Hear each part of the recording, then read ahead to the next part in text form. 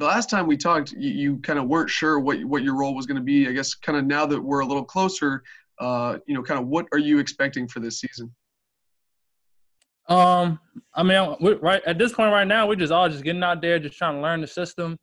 Learning from different positions. Just learning the ins and outs of the defense, and just grow each day, get better each day, and just start kind of learning each other, build that camaraderie. Learn our strengths, our weaknesses. Getting down to communications and things like that. So just taking it step by step, day by day, and just trying to, our goal is to just be one of the top defenses in the league.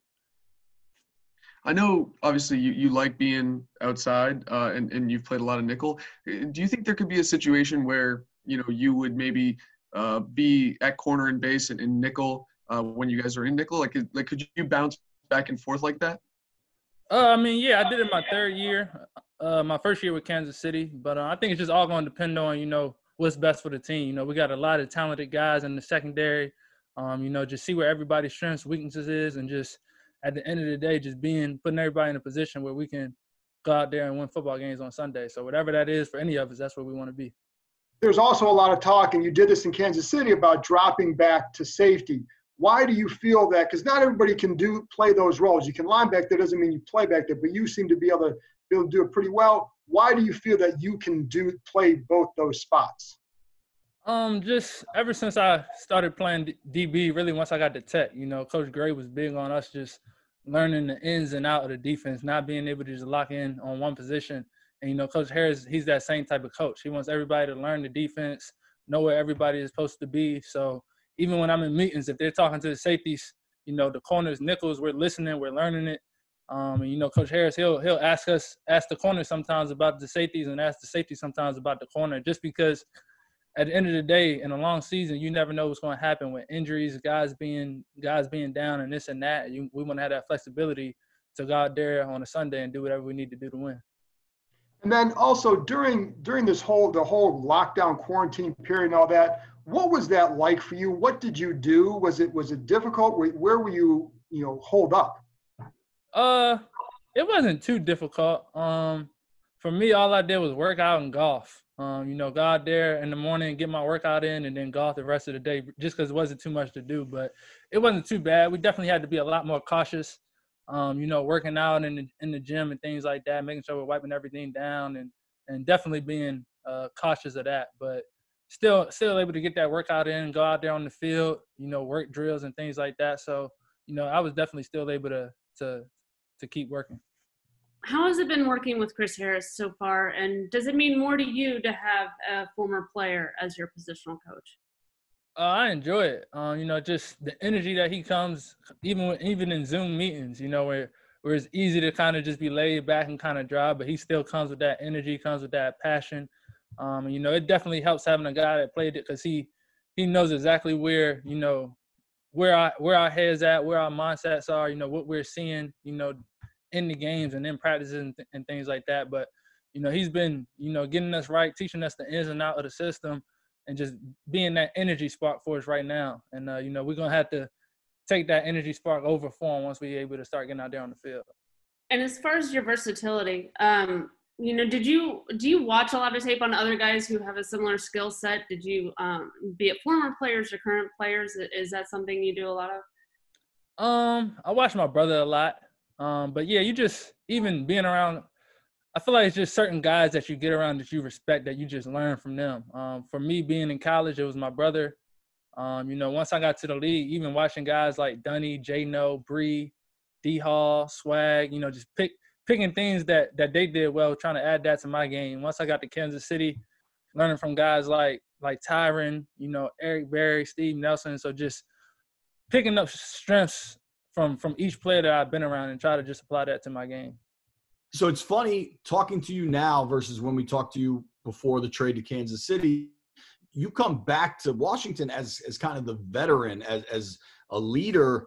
What's it like for you to be in that role? And specifically, a guy like Jimmy Moreland probably needs to be really versatile. He's a guy that a lot of the coaches have talked about. What do you see in Jimmy?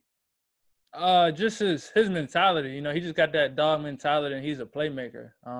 Even just, I haven't been able to be around him on a daily basis yet, but just watching him on field, the way he likes to compete, doesn't shy down from anybody. And for me, I've always been just trying to be a leader by action, just showing how I prepare for Sundays, during the week in the weight room and things like that, and just make sure that they see that, so they know the things they have to do besides on Sunday to be the most productive they can be on a Sunday. All right, switching gears a little bit. The quarterbacks are always in their own little category, but who's the best golfer on that defense? Best golfer on the defense? Yeah. I don't even know if a lot of guys golf. I know Jonathan Allen is starting to golf. I don't think he can beat me though, from what I've heard. But my biggest thing right now is I told Tress and Dustin that the day I got signed, my main priority was to come back in this locker room and beat them in ping pong. So that's the focus has shifted from golf to me being the ping pong champion, and I made that known to them. So I think that's why they got rid of the ping pong table. So yeah, I was curious about your perspective, being a guy who you were in this building under Jay, then you leave, and now you're back. How are things different? How is the vibe different? It's way different. Everybody's still trying to figure it out, but Coach Rivera, he's just trying to build that culture. Kind of just shifting everyone's mentality, and I think the good thing about it is just everybody's just trusting him, and just going full steam ahead and just giving all our trust to him, and just like we said, just trying to build that culture, a sustainable culture, and we got to do that day in and day out to build that. So that's what we focus on. All right, I got a golf question too. So have you always been a golfer? Have your brothers, or is this like something it was a quarantine thing and now you're good at it? Nah, I haven't always been a golfer. My brother Kyle, he's been golfing for a while, and a lot of the times we're in Arizona in the off season together. So after we work out, he would go. My first off season there, he would go golf, and I would just chill in the crib, and I would be bored, so I just start going with him. And I'm so competitive that I'm like, all right, I don't know how long it's going to take, but I need to start so that eventually, years down the line, I can beat him eventually. And I might stop then, but I don't know. But I definitely got to beat him. I got my work cut in for me though. So you haven't yet then? I'm not even close. No. Not even close. Obviously, some guys around the league have been opting out of the season. Just curious your thoughts on that, and how and did you contemplate possibly opting out of the season as well? I respect any guy that decides to opt out. Just focusing on their health and their well-being. Especially guys that has families, wives, children, and things like that. So any guy that's putting that first in their life, I definitely respect it. Maybe a little bit easier decision for me because not married, don't have a family, don't have kids and things like that. So I live by myself, but definitely me being cautious with my mother, my nephew and things like that. But I definitely respect any person that decides to, opt out for the safety of their family. And I know obviously you haven't been around the team per usual the way you would during a normal offseason, but what do you sense is if anything is different between what's happening now under Ron Rivera versus when you were here the first time with Jay Gruden and that regime? I think just Coach Rivera is just trying to build a different culture. We're just coming in every day with the right mentality. Like Coach Rivera, he always makes sure when he talks about culture, he always makes sure he says sustainable culture. And I think all of us is just kind of the biggest thing right now is just building that trust. Coach Rivera wants to trust us. We want to trust him, and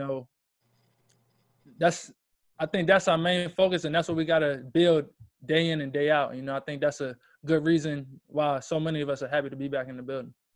Just going with the golf before my serious one. What's the best area of your game? Where are you most confident right now? Best area that I'm most confident in. If this was a week ago, I would tell you my driver. But I can somehow hit my driver anywhere but straight right now. Okay. right Relatable. now I would say my putting. But it's always seems to find out once something gets good, the other thing gets bad. So the more I probably focus on my driver, I'll probably start hitting my driver straight and then start three-putting everything. So that's golf for you. Yep, I wish you the best of luck. 3 putts are never fun. So football-wise, I'm wondering, I know you guys just recently got back together. You're still kind of getting used to new players, but have you had any early initial impressions of Chase Young, whether on the field or off the field, how he carries himself? Just as a professional, and I haven't been around him too much, but you see him. I think I saw him after just getting in a couple sprints today. He just kind of has that vibe when you walk by him. He doesn't seem like a rookie. Seems like a professional. He's hungry. He wants to work. Being he's number 2 pick. Seems like he's not even thinking about that, but he's just thinking about being the best player he can be on Sunday. So, it's definitely a good attitude and a good vibe for a rookie to be carrying around. Quick question. I'm just kind of wondering, have you guys talked a lot as a team or amongst yourselves, whatever, about, now that you've got this, this disease out here, this virus, and I mean, is there anything about not going out, about trying to make sure that you're not getting yourselves exposed because now you're all together as a team? Have you talked much about how to do that and how to handle that? Coach Rivera, I think one of the first things he told us was, when it comes down to the end of the season, it's probably going to be whatever team has been the smartest, outside of the facility. They set up everything in the building, to keep us safe the best way they know how. And, it's just us to just be professional. Just be professional once we get outside the building. Keep ourselves safe, keep our family safe, and just keeping each other safe. And, I think at the end of the day, just so many people talk about us being athletes and just whether on the field, off the field, just being professionals. And, I think even in this case, it's the same way. We just got to just go about it as a professional. Are you one of the people who kind of, you feel, because you've had a little bit of experience, that you are maybe one of the more leaders on that and trying to monitor that, or is everyone kind of on their own, or how does that work? No, we're all in it together. When it comes down to if guys aren't doing the right things off the field and it's affecting us as a team on Sunday, it's not just you can go ahead and just do whatever you want. We're all in it together. We all need each other. So, we'll definitely police ourselves. We'll stay on each other, talk to each other. And that's what a good team, a good family does, and just holding each other accountable. Is there one or two things that maybe you took from your 2 years in Kansas City behind the scenes that were maybe integral and part of building that championship team and championship culture that you can transfer over just from your experience there? Or is it just kind of, every organization is different, every building is different? I think one of the main things that I think I picked up from Kansas City is just like when you're in the building, the work never stops. They always had us doing walkthroughs a little bit early before practice. If we got to get out there 5-10 minutes early, getting out there just to get more reps in. If you're in a period and you're not doing nothing, instead of just sitting there on the sidelines and just chilling, let's get up, do something, even if it's just something that's playing catch, doing little ball drills and things like that.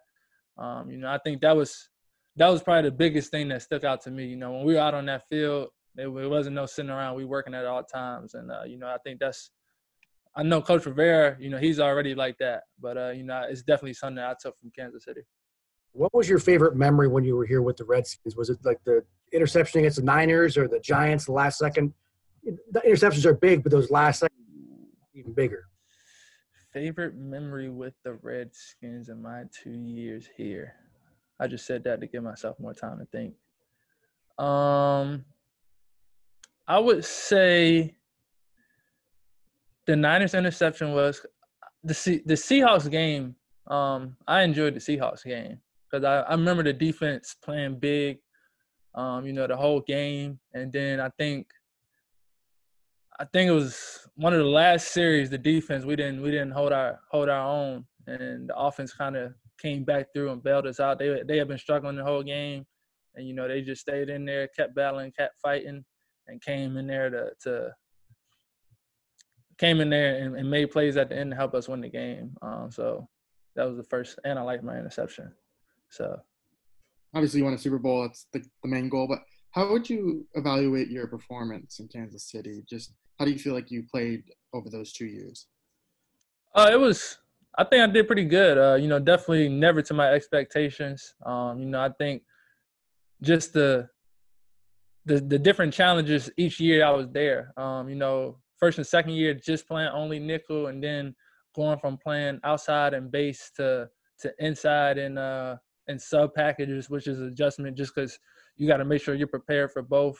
And then my second year having the surgery, and I think the second year after breaking my thumb, the second year in a row, I was definitely a little bit more cautious, but Tyron that came in hot, with that safety nickel role, so having to also play that role, which was a big adjustment for me. So it was a lot of things that a lot of adversities that I was facing, but just battling through them. And, I think that was the beauty for me, especially like the late playoff run in the Super Bowl, just knowing that all the adversities I had pushed throughout the season with the thumb, going out there and never playing safety in my life, and going out there and late in the season and playoffs games. So just pushing through those adversities just kind of showed me that I can fight through anything during the course of the season.